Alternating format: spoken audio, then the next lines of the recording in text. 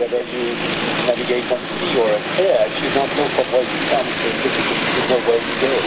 Or as Sir Arthur C. Clarke reminded us the other day, we're talking about Sammy B, those who forget history are destined to relive it.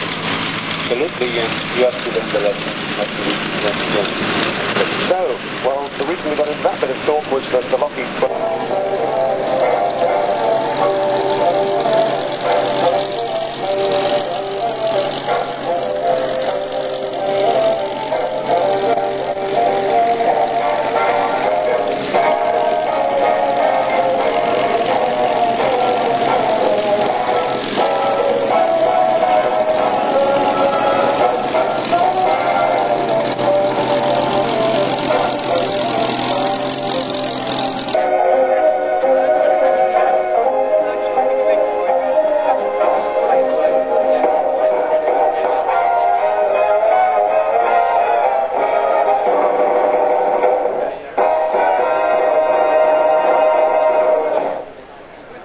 Just before we get the flying display underway, ladies and gentlemen, there's word coming in from all round that people are tending to stand up. If you're in a seated area, people are tending to stand near the front.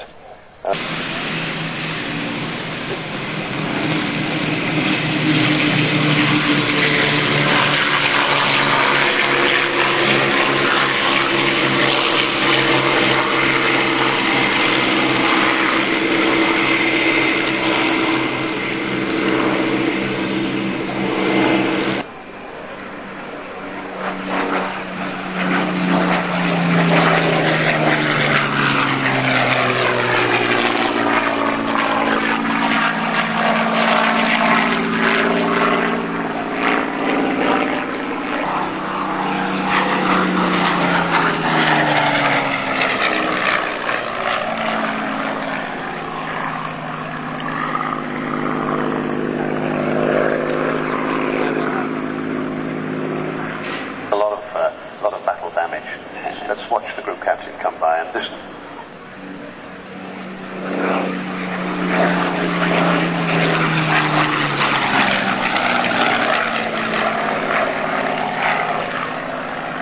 Flying is for the first time in your life. When you get airborne, you just wonder, but this is it.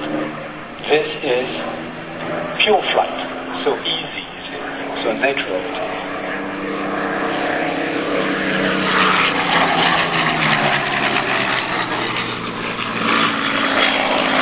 This is a truly historic aeroplane. It came into service in August 1940, served through the Battle of Britain with 266, and the bullet holes that it received in that combat are still visible today. She now flies in the colours of 603 City of Edinburgh Squadron, XTD, the aircraft of Squadron Leader George Denham, otherwise known as Uncle, during the Battle of Britain. Also has Blue Peter on the nose, nothing to do with the television programme, but a racehorse, flown by the commanding officer of the BBMF, Clive Rose.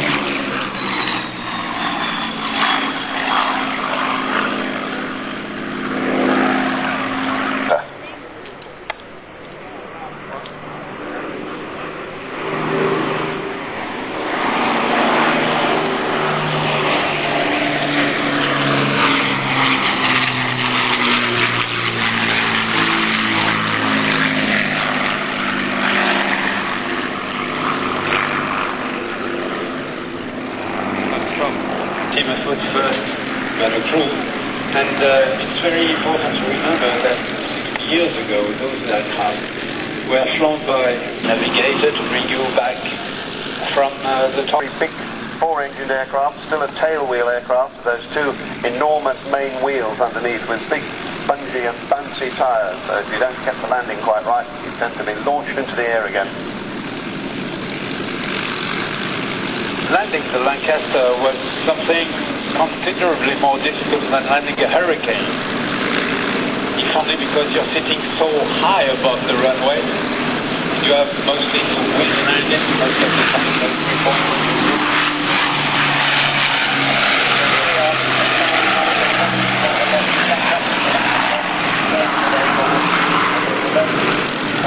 Join up in formation, and I expect to see them come back in a final pass in front of it.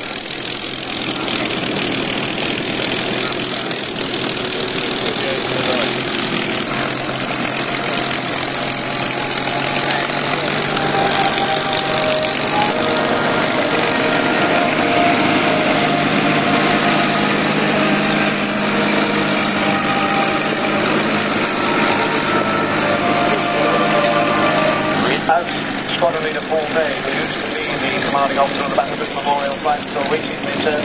A nation that fails to honour its fallen can expect little of the future. And I can think of no more appropriate and visible memorial than the most beautiful and evocative aircraft ever to grace the skies, secure in the BDNF stewardship element of the Battle of Britain Memorial Flight.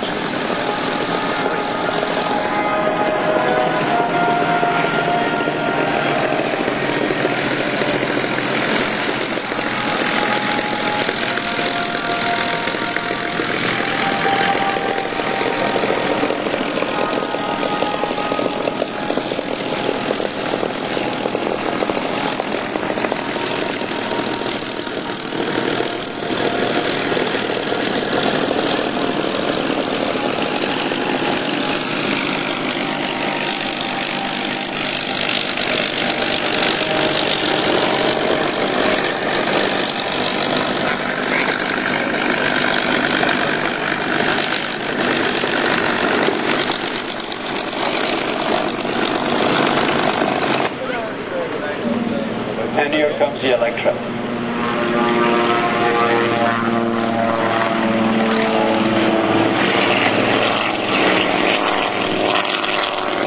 Only a 4.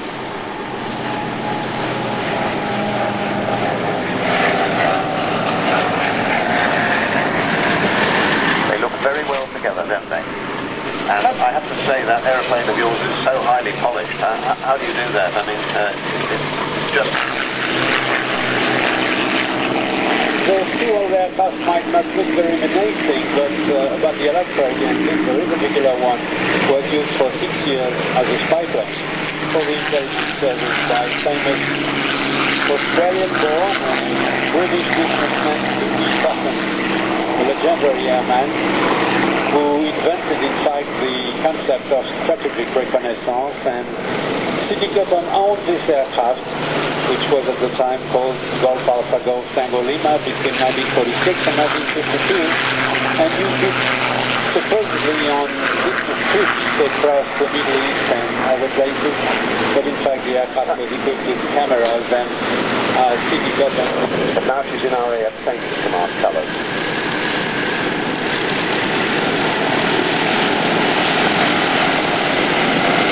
This is the last pass. The Electra was flown by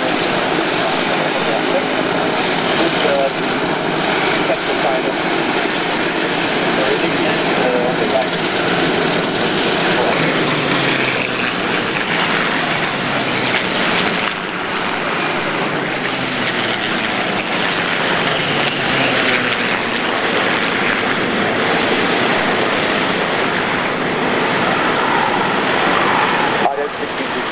Anywhere. Interestingly, two different types of Spitfire. The ones immediately in front of us now, turning round, are the smaller Merlin engine ones. Ballerina engines. They always refer to Spitfire as a rainforest. I know there's one particular company who owns a Spitfire and a Hurricane, and they very rudely refer to their Hurricane as zombies. Not quite the rainforest, but they're very fond of it, not so. So, coming in from the right now, the Griffin engine Spitfire with a 665. Speed is somewhere around, for the Griffin engine one, speed is somewhere around 350, 370 miles per hour on these low passes. While with the Merlin, and it's followed by another Mark 19 single seller, Rolls Royce. Now I'm flown by Ron D. Christophe Chakar is now owns the contra-rotating Spitfire. It's gone to France, but here he is flying in